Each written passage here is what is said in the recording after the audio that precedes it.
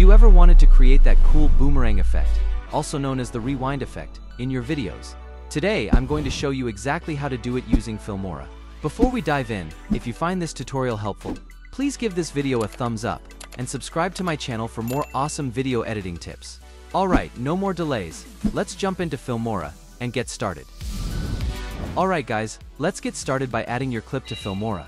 The first thing we need to do is adjust the speed. So select your clip and go to the speed settings.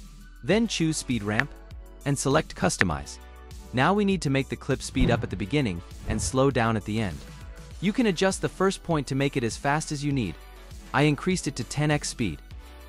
At the end, bring it down to something like 0.2x speed. We don't need the middle points, so go ahead and remove them by clicking this remove icon right here. Okay, now that we've adjusted the speed as needed, we can add a pan and zoom effect to give it a nice little parallax look.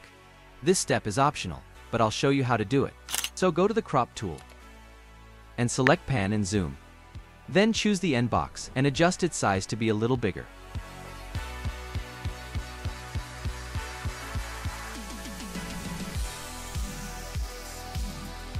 Then adjust the position as you need.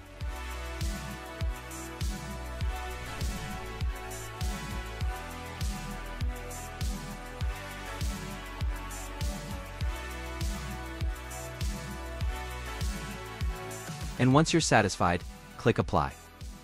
Now we have a nice zoom effect that smoothly reacts with the speed ramp we created. To complete this effect, we need to duplicate the clip and reverse it. Select the layer and press Ctrl+D to duplicate. Next, convert this duplicated layer into a compound clip by pressing Alt+G, then give it a name and hit OK.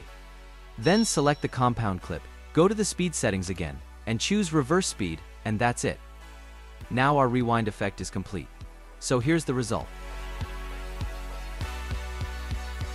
Also, if you feel like the effect is a bit slow, you can adjust the clip length by modifying where the first clip ends and the second clip starts.